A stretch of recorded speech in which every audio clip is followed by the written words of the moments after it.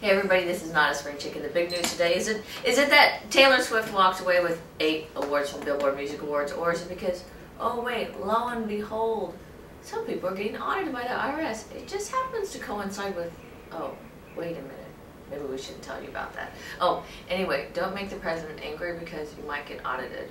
Does that sound really bad? Well, some people are thinking that's the cause. Anyway, for now, we're going to bring Oldecam on with comments on the headlines of today. And it's all over for the Republicans. Well, if you believe the polls, that 53% of the people believe the Republicans are behind all of these scandals. 53% of the people support the president. 53% of the people think that the press is out to get the president. And 53% of the so-called people that voted for the president. Isn't that a coincidence, like, where does all these numbers come from? Yeah, no, the Democrats took polling, and their polling coincides with the exact total of people that voted for the president in the election. Meaning they said, if you supported the president, you support anything that he tells you. I'm willing to wait. I'm wanting to wait to when the president of the United States walks into a bank, robs the bank, and 53% of the people automatically say, that was the greatest bank robbery we ever saw, and only Barack Obama could have done it. And the Republicans are trying to smear him, saying it was he was doing it for the good of the people. It was one of those banks. Testing bank security. Yeah. Yeah. That is why we need bigger government. Is the White House response to all the scandals? That's the response. They need more money to build a bigger government. They said George Bush and the Republicans were responsible for the problems with the IRS and the problems with the Justice Department and the problems in Benghazi. Said they cut the money for security counselors, which they didn't do because that's in the next budget, not in the one that they had. They're responsible for the Justice Department problems, which is in the next budget, not the budget they have. And they're responsible for the IRS problem. No, the Republicans didn't have that. Republicans weren't using the IRS to audit their enemies. Only Barack Obama is, folks. Sunny skies ahead at the Cannes Film Festival, despite, yes, days of torrential downpour and the second robbery. Well, there was no second robbery because there wasn't a first robbery, so there can't be a second robbery. And there was no shooting whatsoever. And I thought the long-range forecast was overcast with spotted showers until the end of the festival. Ah. They said the main news of the Cannes... Oh, maybe that's changing too. Cannes Film Festival main news is the torrential downpours, which has basically put a damper on all the outside parties, the press calls, and everything. So because they're not really designed to be done inside at Cannes. No, it isn't. In fact, some of them, they're trying to make accommodations for it. Yeah. Well, some of the people... part of it is, most of it is out, you know, and even if you're out and you're tented, the rain still comes in from multiple directions. Well, yeah, the tents, like the Academy Awards and the Emmys, they basically put tents up for the people to go under because they have these buildings on both sides that prevent the rain from coming in sideways. That's not the way it is in Cannes, folks. The rain comes in off the ocean through the side, and they can't cover the side because that's where the press and the people stand. And if the press and the people can't see them coming, it's sort of a waste for them to walk down the thing anyway. And UN watchdog EU's action to press Iran in nuclear dispute. Well, basically Iran isn't really doing any. You know, it's just it's George Bush and the Republicans' false spreading of rumors that Iran has got a nuclear program. And Colombia warns of plot to kill high-profile journalists. Yeah, if you don't support the government, that's what happens to them in dictatorships. And right here, the president just honest. Well, actually, as they pointed out yesterday, they've been doing the thing now. The president didn't know anything about it, and it's due to incompetence. And a lot of people that have been hit by this president, they're saying now the press is finally agreeing what we've been telling you before. The president doesn't know anything, and he's very incompetent. They are not defending themselves about the president being incompetent.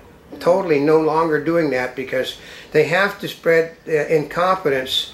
Otherwise, you start talking about impeachment with him. And the Democrats are going to bounce this guy. It becomes more and more obvious. They found out this morning, the leak that the president said, I didn't know any about this until the press got the leak, the same leak that we've been reading from the press. Well, it turns out that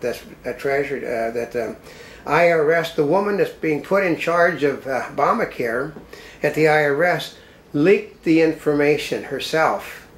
Yeah, she leaked it to the press. Then the press leaked it, but Obama knew it 2 weeks before. The White House counsel, his own personal counsel, had been informed 2 weeks before the leak was made.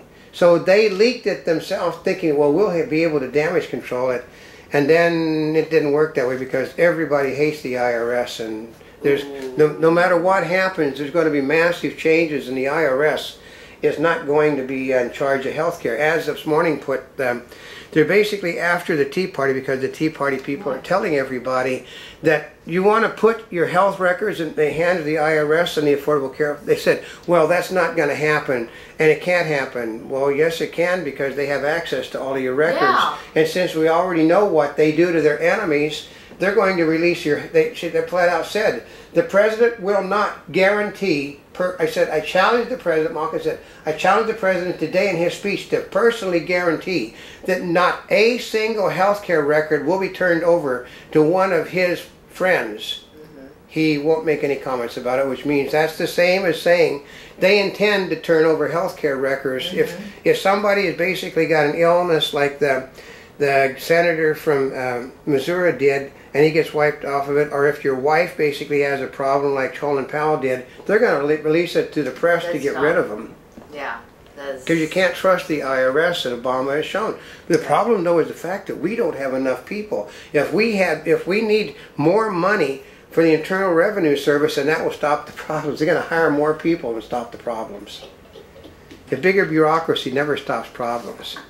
And UN watchdog EU's Ashton to press Iran in nuclear dispute. I know she likes that when she read it twice. See, I actually remember these things. That's true, you do. And you even read the next one. About Colombia warns of plot to kill high-profile journalists. Yeah, that's the second time on that one too. Well, how in the world did we get up? Okay, Castro's new legal team says he'll plead not guilty. Well, yeah, because I don't. My father would have said. My father, who was a police officer, would have gave great doubt to people being held in prison for 10 years. And never making an attempt to escape. Well, they were terrified for their lives. So, in other words, being terrified for your life, you get tortured for 10 years. Instead of just walking, instead of when somebody came, like the one finally did, they called for help through a screen door, and a guy just busts the screen door in and takes the woman out.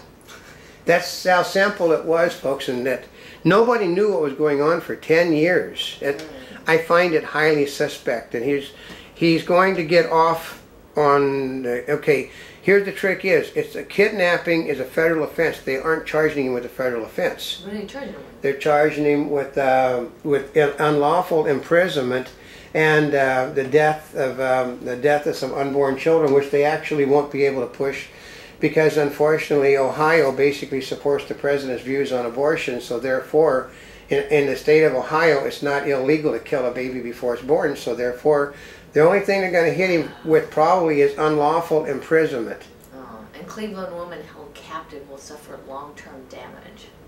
That's part of the thing. That's basically it's the psychological problem. Well, no, if they didn't try to get out, there is no damage that they can suffer because they made no effort for 10 years to leave. None.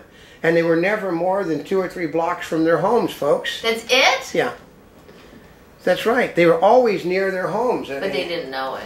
Well, yeah, they knew it. They knew it? They knew exactly. They knew where they were at. Oh, God. They made no attempt. When basically the problem is one of them had a trouble. One of them had a problem with the families, and the other two basically wanted to get out. So therefore, they got out, but not exactly like they planned. Just don't, the guy is a real scumbag according to his own family. But the problem comes is, it's just like the Stockholm effect. Well, when you've been taken prisoner, you then all of a sudden become a different person. No, try. Most of it. My father basically knew lots of people from internment camps in World War II, both American soldiers, Italian, Jews.